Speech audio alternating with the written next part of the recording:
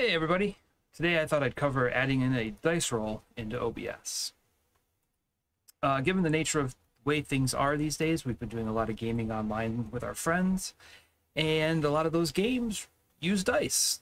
I have been using OBS to pipe a video feed into Discord and just have a spare webcam on my dice tray here.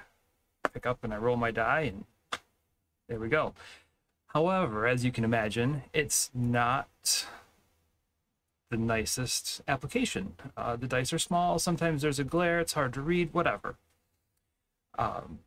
So I came across this website that allows you to roll dice online, and that is Bees Dice Roller, right? Put a link down in the description for everybody. Using OBS and the dice roller, we can kind of mesh the two and get dice to roll across our screen. It's very cool.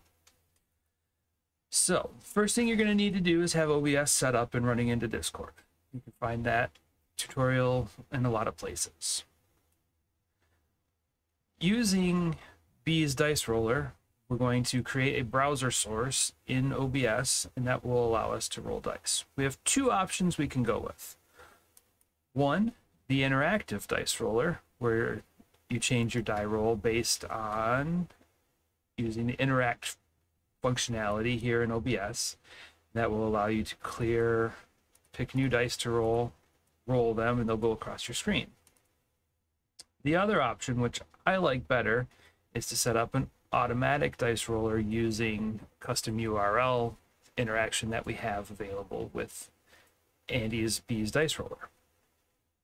To get that set up, let's take a look at the options first.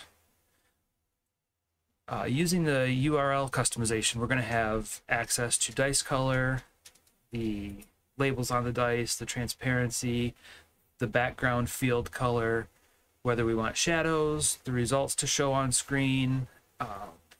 This roll flag is the important magic that makes it work.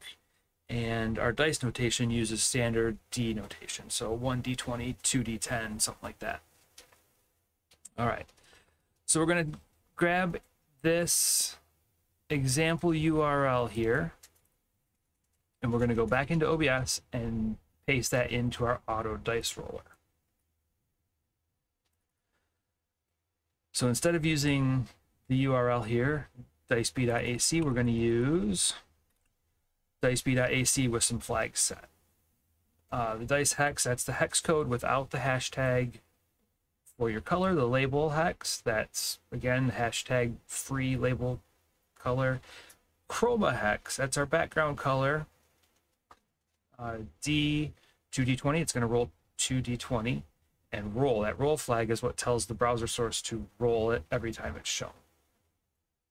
Okay, so we're going to show this browser source, and it's going to roll those 2d20 automatically, and we have we didn't set the show result, I believe. Yeah, the no result to true.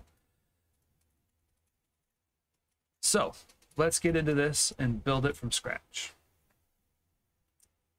You're going to have to add a browser source as your source, or a browser source in sources, and we're going to call this one 1d20. Okay. And then we can just paste in that example URL that Andy had for us.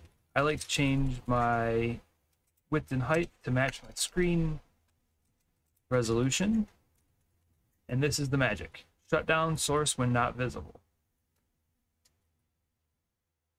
Boom, there we go. Let's add some options in here.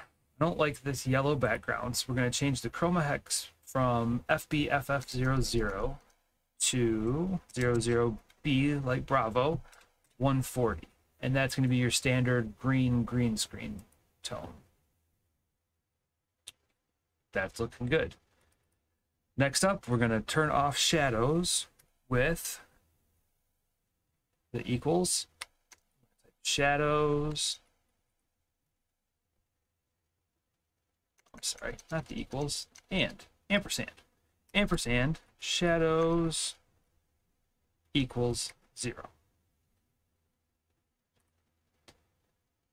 Now you can see that pulled out the shadows. We still have our results box, and I'm not super happy with that on the screen. So we want to do ampersand, no results. And you can order these flags in any sequence that makes sense to you. We're just going through right now and adding them one by one.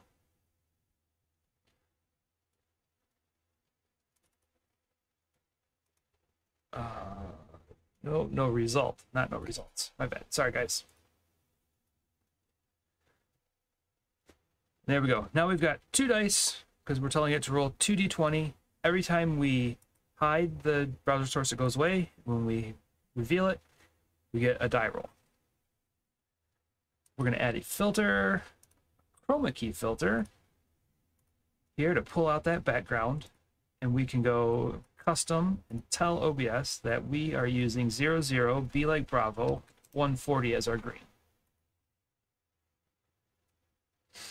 Now we're gonna, since we're absolutely specific on our color, we can turn that similarity way down until we stop getting a little glow around our dice. And that gives us our 2d20. Now, what I've done is I've set up a group, so I'm going to add a group, and we're going to call this dice group. We can drag our 1d20 in there. We can add in a multitude of different rolls. The nice thing here, we don't have to put that chroma key on each individual source within the dice group. We can add that chroma key filter to the group and control everything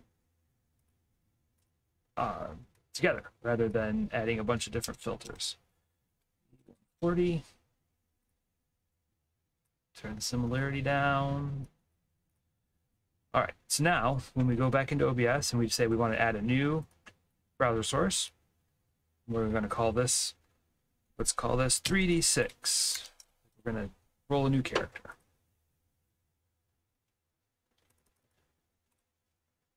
Okay, so we have our dice hex color. That's that purple color I liked. The label hex, that's the orange color. Chroma hex, we do have to change that, and that was 00B140.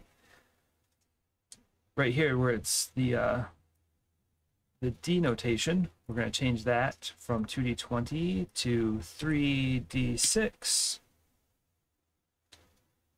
Shut down source when not visible, and then change our resolution. All right, and then we'll drop that scene into the dice group folder, and as you can see, it pulls off the background. I think we had no result to pull out the results. There we go. So that is how we get everything set up, and you keep adding your dice rolls the same way. You can trigger your scenes to turn on and off with hotkeys, or if you're using a Stream Deck, you can use that to turn on and off scenes, or not scenes, yes, but sources in this case. All right, so we've gone through and we've added our dice rolls. So let me go back to go back here, and we'll expand this camera view, and now you can see what happens. We'll make an investigation check with advantage, apparently. I get 2 dice that show up on screen until we're done with them. Then we hide the scene. Everything is good to go. All right. I hope this has been informative and maybe entertaining. I don't know. Thanks, guys, for checking it out. Like I said, links will be in the description below. Have a great day.